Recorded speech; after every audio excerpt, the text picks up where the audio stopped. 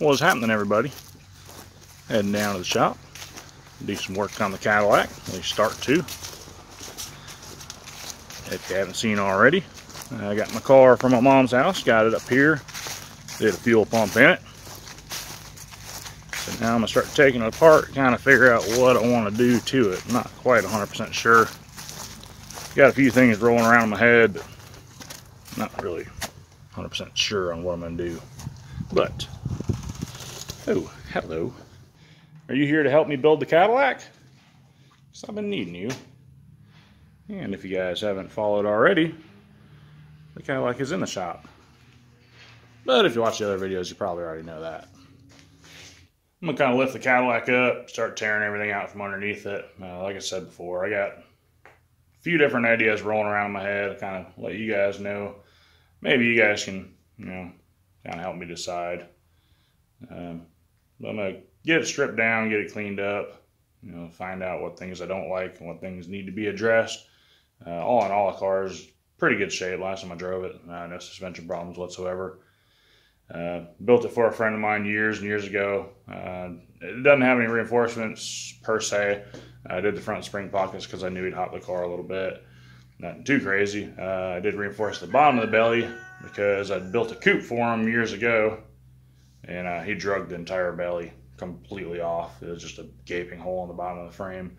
So I did try to kind of, make it a little bit more indestructible for him because he has a tendency of breaking things.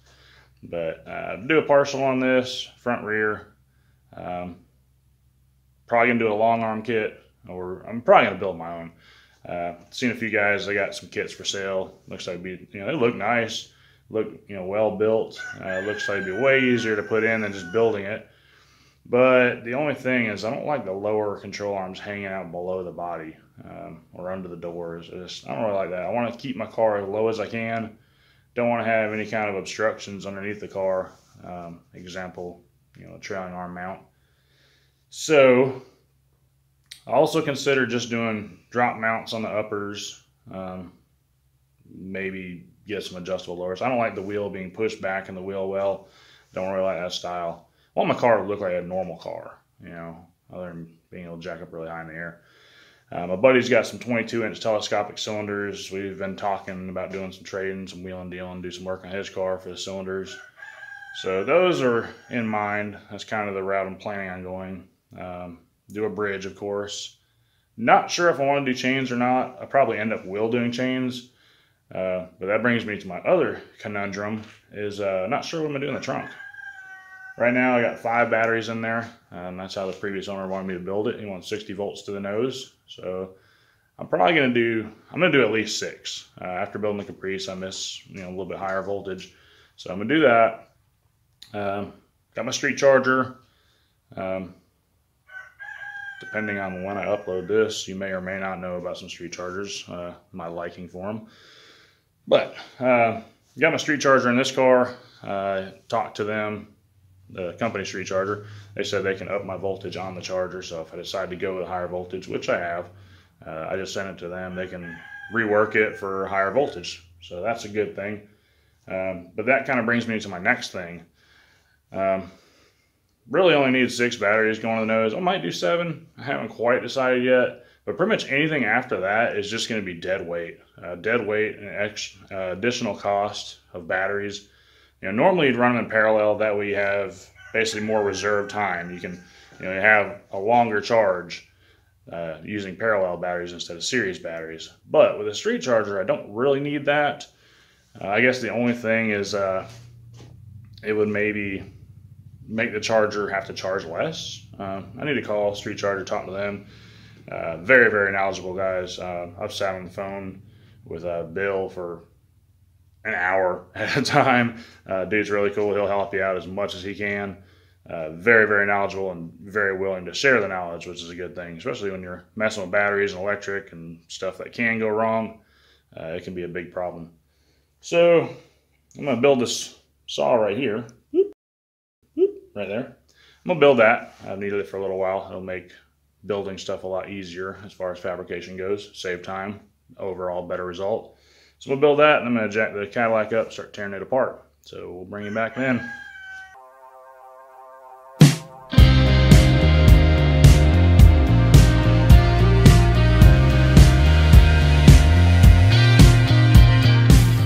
it is.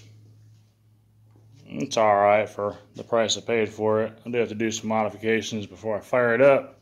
One thing I didn't too much like, you can see in there, the shaft is sitting on the guard. And I got the take-up all loosened up on the motor. That belt's still pretty tight. So I'm going to notch that. Unfortunately, I got to take everything back apart. But you know, some people will let it run, but what's going to happen is it's going to put a lot of extra strain on that bearing and eventually make it go bad. So I'm going to take that back off, notch it with probably a burr tool. Get a little bit more clearance in there. The take-up bolt there, I'm probably going to cut a little bit, because right now the belt's so tensioned that it's about to pop. There's plenty up here, and we're hitting the motor, so I can't loosen it anymore. So I'll probably cut that off with a grinder wheel, cut-off wheel. That will give some relief up here. They're pretty easy fixes though. Shouldn't be that big of a deal. I wish I would have seen that one beforehand, because now I gotta take everything back apart. But ain't that big of a deal. It's 5 screws. So I'm gonna take that apart, put it back together, run it, see how it goes, kind of set it up, make sure the blade's true, and it'll be ready to work. Modifications complete. Got a little bit of relief in there. Yeah, otherwise that shaft will be rubbing up against this, making a bunch of noise. Got some slack in the belt, so I may have to tension it back up a little bit more.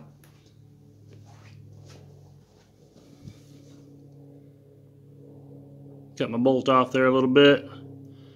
So, pretty happy with it. Now we'll run it and see what it does and make minor adjustments from there.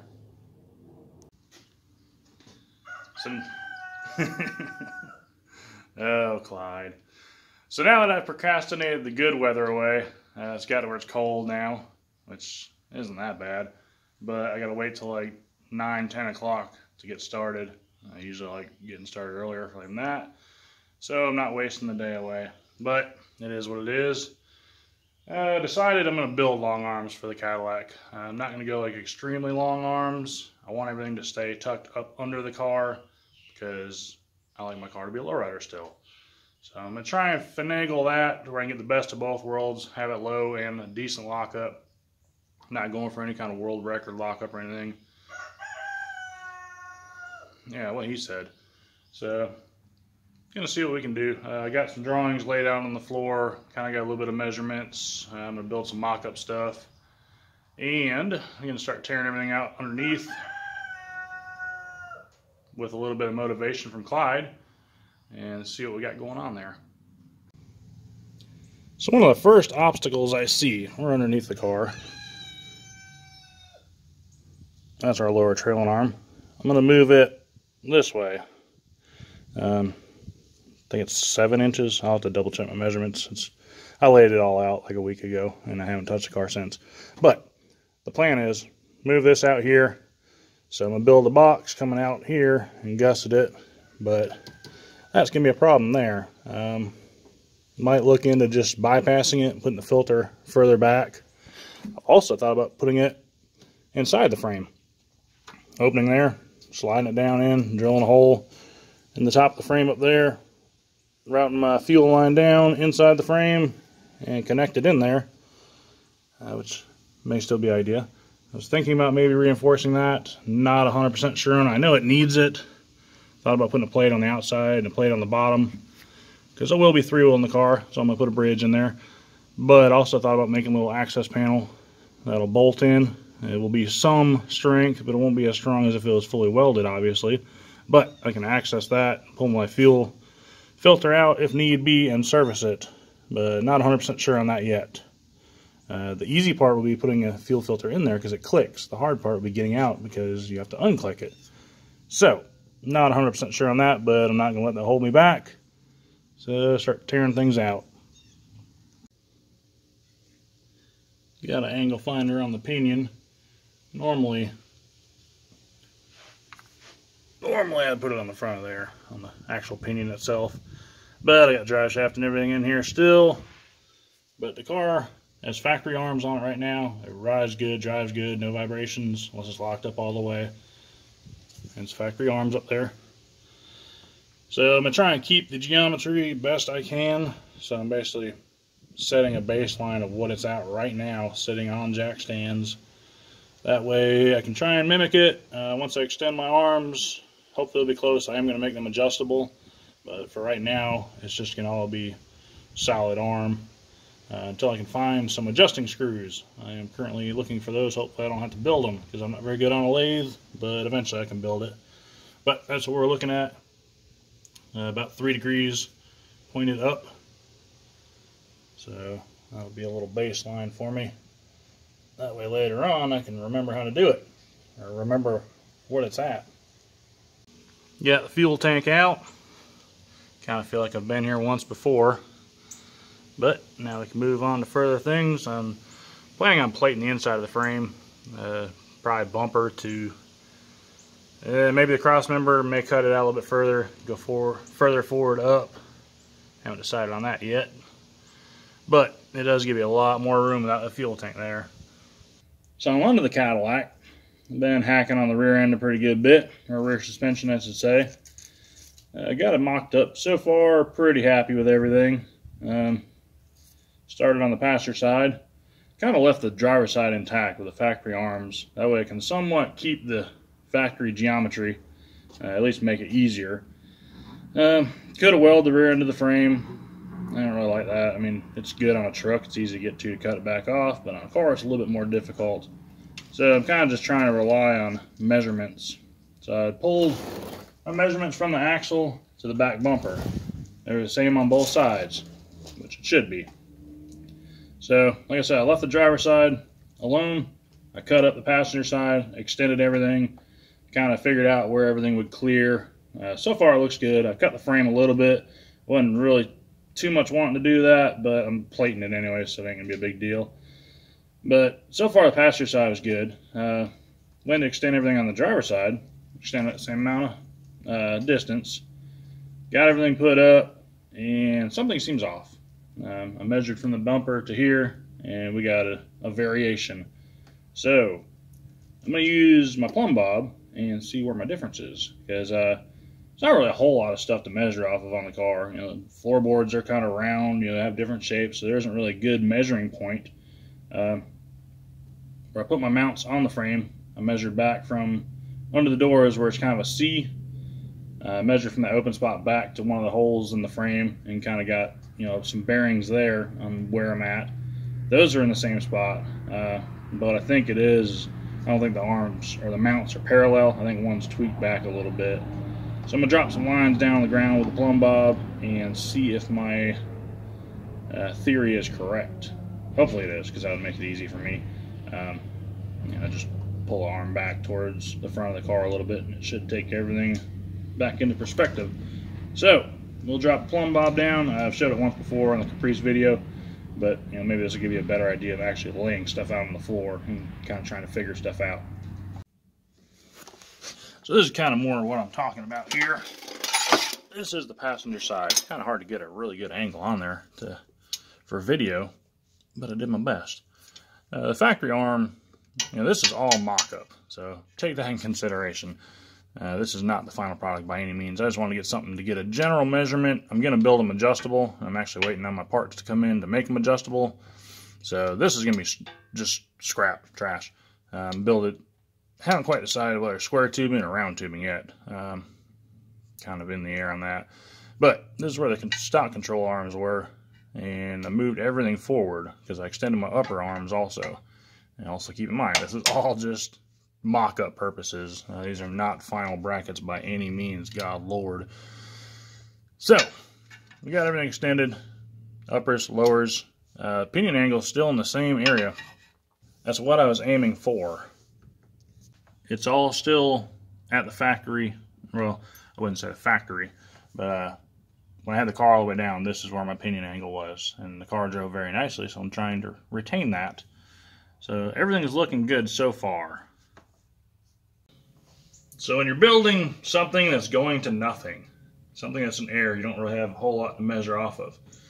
It's good to get some good baseline numbers of where everything needs to be. Your rear end, it needs to be in a certain spot. So before taking everything apart, it's a good idea to get you know, some baseline measurements. Obviously, you want it centered, left to right, and you want it in the correct position, forward to backwards. I mean, unless you're building like a circus hopper or something like that, then it doesn't really matter. But if you want to drive your car, it's good to put it in the same spot where it was, or at least square to the front wheels. So what I did, took me a measurement from where my trailing arm mounts to my axle. It's a good flat spot. Measured it straight back to the bumper. Another good flat spot. So I wrote that measurement down before I tore anything apart. That way, as I'm building my arms, I can make sure that the rear end stayed where it's supposed to be. So I built my passenger side, got it all mounted, got it where I like it, double checked all my measurements, everything was good. So I cut everything apart and started on my driver's side and got all my stuff ready. Went to go put my arm in, and it wasn't quite where I wanted it to be. So I had to double back and see what had changed. You know, make sure the rear end hadn't moved, or me rolling around in the car bumped the stands, or I think it was on a jack at the time, so it couldn't move around. So checked all my measurements, and they're where they need to be. So that kind of tells me that the front mount more than likely is tweaked a little bit. So I'm going to drop my lines down, kind of like I explained in the Caprice video. I'm going to run a plumb bob, put me a mark on the ground, and then run a line across. And I'm going to do the same thing here in the back, because the back is a fixed measurement. You know, we know this from the factory, as long as the car wasn't wrecked, which this one hasn't been. We know that's a good measurement. So I'm going to drop a line down, actually 2 lines, one on each side, and then I'm going to run a chalk line connecting the 2 together. And then I'm going to do the same thing up front. My mounts are probably about 10 inches wide, I believe, coming off of the frame. So I'm going to drop a line from the inside, well, I should say the outside. I'm going to drop a line from the inside, drop them straight down, and I'm going to draw a straight line. That way I can measure forward to back to see if that arm is kicked in, kicked out, or if it's parallel where it needs to be. Because like I said, there's not really a whole lot to measure to under there. You got your floorboard, which isn't really the greatest thing to measure from.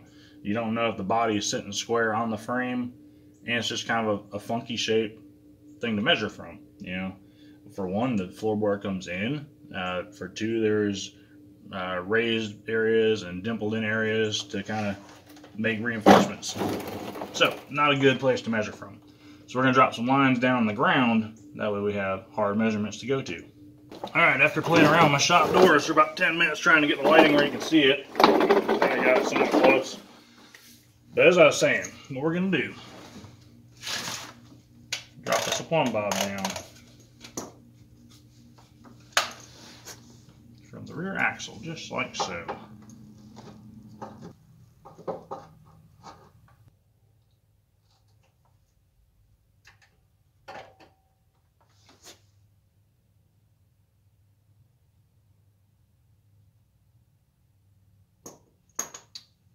Really? My string broke. Well, we'll try that again. Okay, now we got that all fixed. Got it back up there.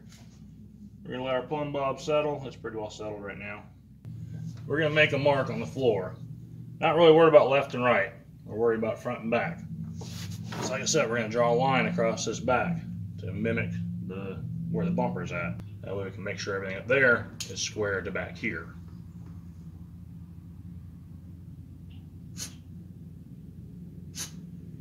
Alright, now we'll do the same over here on the driver's side.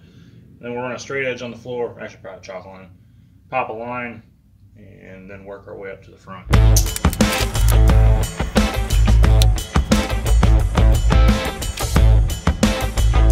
Alright, now you can't see anything. Back a little further.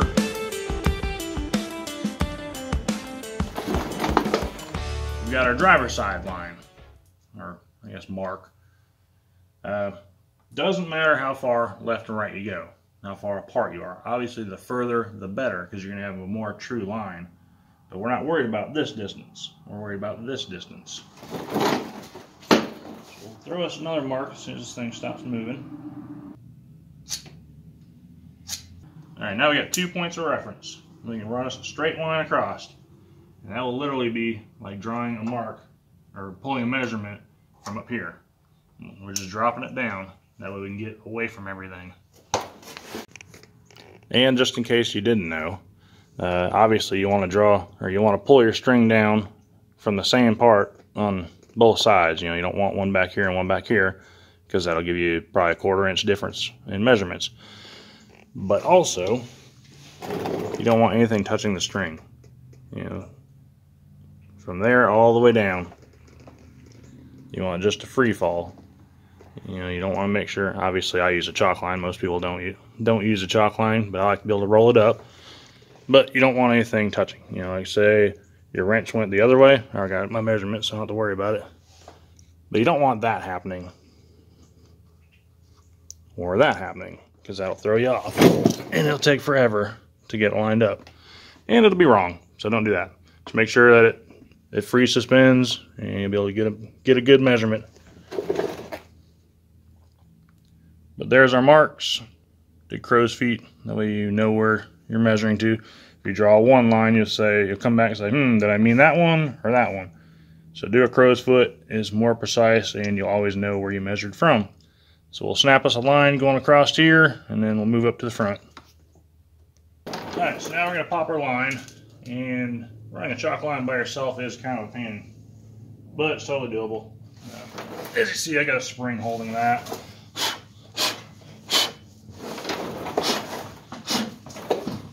So, totally doable by yourself.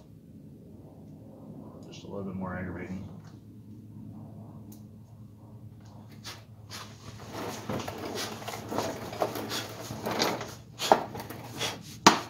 And there we have a good line. And as I said in the Caprice video, a good way to make sure those lines don't get rubbed off, put some hairspray on them. That's the cheapest, easiest way. Most people have it. Most people, girlfriends at least. No. Yeah, most people have it. Or clear spray paint. They make a specific spray paint that you can use, but that's way overpriced. I would just use regular old dollar store clear spray paint. I'm probably not going to do that, and I'm probably going to regret it later, but we're going to play the cards how they are and see how everything goes. But there's our back bumper mark. So that's a straight square mark, square with the car going forward and backwards. So now we're going to go up front, do the exact same thing, and drop some more lines and see what's off. Alright, so this is our driver's side mount. This is the outside of the frame, well, the outermost part of the frame. And this is the inside, more towards the drive shaft. What I was going to do is drop a line from here down onto the ground and a line from here down onto the ground. And do the same on the other side and connect my furthest points together. And that way I could tell if this was in or out. But I've got a jack stand in my way.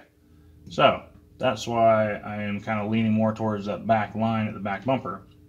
Because I can drop the line from my most inward position down to the ground, and then I can measure to the back of the car. And if this side and the passenger side are different, I know what I needed to do to correct that. So we've got our marks lined out up there on both sides. Remember our tape measure back. And in order to make sure that we're measuring straight, because if your tape measure goes that way or that way, that's going to be a different measurement. I'll lay my square down on my bumper line. That way I can make sure my tape measure is going straight where I need it to go. And with that being done, I've got the driver's side done already. This is the passenger side, and I found some discrepancies. So this is the driver's side, this is the passenger side. From the backmost part, or the rearmost part of the lower trailing arm to the back bumper, I got 76 inches. The driver's side, from the backmost part to the bumper, I got 75.5. So that tells me I need to move this arm here a little bit. It's leaned back too far towards the rear end. So I'm going to shorten this side of the mount up, that way I can pull it forward towards the front of the car, making these distances the same. And that should fix my problem. So we got our mount reattached on there. Got it pushed forward 1/2 inch. And now we'll hook our control arms up, measure our rear end again to make sure it's where it needs to be, and see if everything fits a little bit better. So here's the crude aftermath. Now keep in mind, as I said before, this is strictly mock-up. Got our mount on up front, up there. Got it all figured out right. Got lines laid out on the floor. And this is what it is when I let it down. Under just the weight of the rear end, I've got 22 inches of travel, which is perfect because that's what I was planning on going with, is 22-inch telescopic cylinders. I even checked my side to side, and I'm within an 1/8 inch from fully collapsed to fully extended, which is perfectly fine with me. My pinion angle isn't exactly where I'd like it to be. It could be better, so I'm going to extend my uppers just a little bit more. Once I had remounted all my stuff and got everything where I wanted it, I measured the axle again, and it got bumped a little bit. So I got it all centered back up, and then my pinion angle actually went down just a little bit from where it was. So once I extend the uppers, it'll bring the pinion angle back up to where I need it to be. I think it'll be a-okay. The only thing I'm not happy with, kind of not really the whole reason I did this, but one of the reasons I did this was to try and get away from having to have a slip yoke. That is not going to happen, unfortunately. Kind of got to take the good with the bad, I guess, on that. But that's the main reason I did this, is I want the car to lay low. And I don't want nothing hanging out below the bottom, except the mufflers. I really don't want those hanging out either. I might see if I can push them up a little bit more. I still got probably a 1/2 inch more to go up. Maybe a little bit more. I'm being lazy right now and I don't feel like throwing a block under the axle. So I'm just going with what it is. But I'm pretty happy where it is. After further inspection, the mufflers can go up a good bit. So I'll definitely be doing that.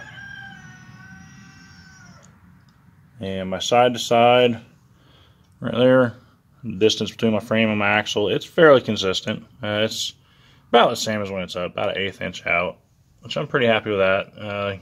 You know, they're just factory bushings in there right now. They are super worn out.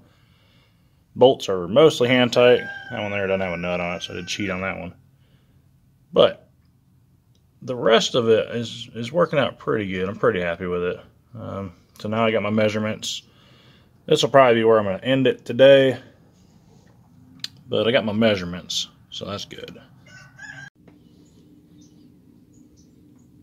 That's a pretty decent angle for three-wheeling. And this is, you know, I've got swivel bushings for the uppers, and like I said, my arms are going to be adjustable, so they'll pivot as well. I jacked up really easily, nothing was in a bind, so that's always good. I think that'll work out just the way I want it to, so at least I have some measurements to go off of now. And mainly, the reason I just mocked it all up like this is because I was kind of concerned it wouldn't even work. So this is probably where I'm going to end the video today. I got a small bit accomplished, really, for what I got going on. Pretty happy with the way everything's traveling. Nothing's binding up. The measurement I had for the cylinders, that was just the factory. Well, I wouldn't really say factory. That was just the droop from the weight of the rear end. So the hydraulic cylinders will push it further. Once I extend the upper trailing arms, that will push it further down. This is kind of just, like I said, trying to make sure my idea worked. I haven't really seen too many long arm kits that don't hang below the frame, and I just don't like the look of it. Most of them sit really high, you know, stock or higher, and you know there's a reason for that. The arms intersect, and if you set it too low, the arms are going to hit each other, and that was kind of the problem I was fighting on this, trying to make sure that that didn't happen. But I'm pretty happy with it. You know, I really don't have any complaints other than the slip yoke. That's the only downside, which that really isn't that big of a deal. I mean, I kind of knew I was going to have to do that regardless. But I got my hard measurements now, so as soon as my parts get here, I can start building my trailing arms and kind of going from there. I guess until the meantime, I'm going to start plating the frame. I kind of went about this backwards. I should have plated the inside of the frame first, but I didn't really want to get too carried away. I guess it really wouldn't matter if I did get too carried away and play the frame. You know, if my idea didn't want to work or didn't work, I didn't really, you know, want to invest a bunch of time and money, obviously, in it to find out it didn't work. But it does. So now I get to rip everything out, plate over it, kind of remeasure everything again. I mean, really all I got to do is take 3/16 off of each bracket, and it should be pretty close to where it is. But like I said, main operation of this was to make sure my idea would work, make sure nothing would bind up, make sure nothing would hit, and I've cleared all those. So I'm very happy with that. Other than that, please like, subscribe, share. Let me know if you got any better ideas or you do anything differently. Still am kind of torn on doing round tubing or square tubing. Probably gonna end up doing round tubing because round tubing is stronger. I got the swivel joints for the upper trailing arm bushings. I'm gonna reinforce the axle. I'm gonna heavily reinforce the ears. But other than that, I guess I will see you on the next go around. Thanks for watching. Hopefully, if you got a big body, I'm gonna put up some measurements. That way, if anybody else wants to do this, I kind of did the hard work for you. So, till the next time, we'll see you. What are you doing? Get out of here. Go. You know how you came in, you go out that way. Ah, dang, you can't have nothing nice. Go, get off the porch too. Go the other way. Good chicky. Come on. Go. Don't make me punt you. Go. Go. Go. Go. Go. Guess I just use a broom. Come on. There you go. You got the idea. No, you can't go that way. You can't go that way. No, don't go that way either. Good chickies.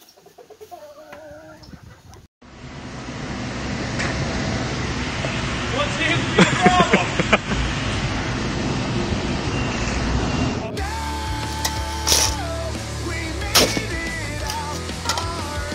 Good shot.